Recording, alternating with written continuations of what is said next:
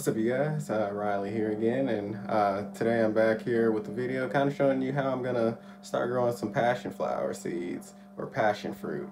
I've tried this fruit before, and I tried it out of the country, and I really liked it. So now that I was able to find a local brand, like surprisingly, I found one golfing, and it's like I just found a fruit hanging up, and I took 2 bags, kept the fruit until it fully ripened, and then harvested the seeds, and then tried multiple ways of trying to cultivate the seeds. But uh, you'll be happy to know that I actually am doing pretty well in that process. So I'm gonna go ahead and show you guys the few steps. So stick around, like, subscribe if you like a lot of the content, and let's get to it.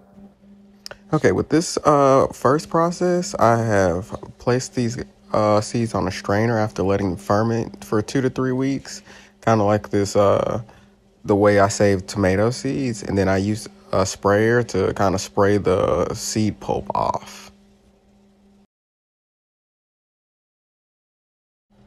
All right, here, those are not the same seeds, but this is another batch of seeds that I started several weeks ago, where I just let the pulp, I kind of sprayed the pulp off, and as the pulp dried out, I would replace the napkin every 2 to 3 days. The little white bits that you see on there is a little bit of rooting hormone that I thought would kind of help the process. So, you know, that might just be a fool's goal, but I just thought it would help. But I was able to get 1 or 2 seeds to sprout, and one to kind of continue growing after all. So I'm just going to keep replacing the napkin every so many days in the water to keep the mold protection down. Keep the mold protection up, and then see where I go from there. After changing out the napkin, I'll put it in a plastic bag with a little water, and I'll leave it on top of my dryer so that when I use it throughout the week, it'll provide heat for it during the winter. Here's another seedling that has begun to sprout out of the ones from the first bag that I showed you. Of course, this isn't related to the first one I showed at the beginning. And here's a seedling from the seedling pack from the previous 2 shots.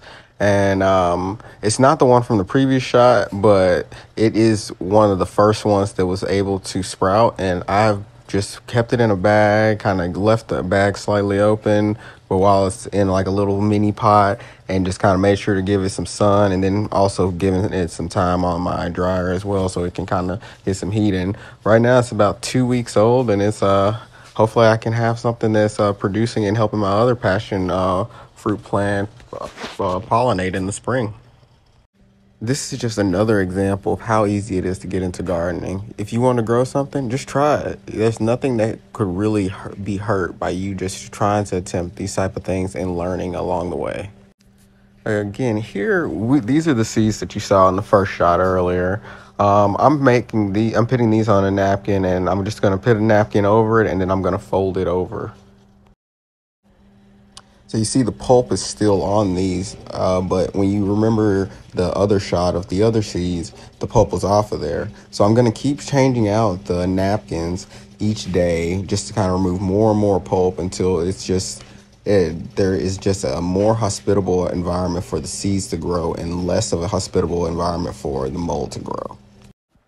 Yeah, you guys, that's a wrap on this video. I want to thank all my subscribers and viewers, anyone that takes time to like and comment. It really means a lot to me. It really helps the YouTube algorithm. If you guys have any questions or anything you would like me to see do in future videos, please let me know. Otherwise, have a wonderful rest of your day and an awesome rest of your week. See you guys soon. You guys are awesome.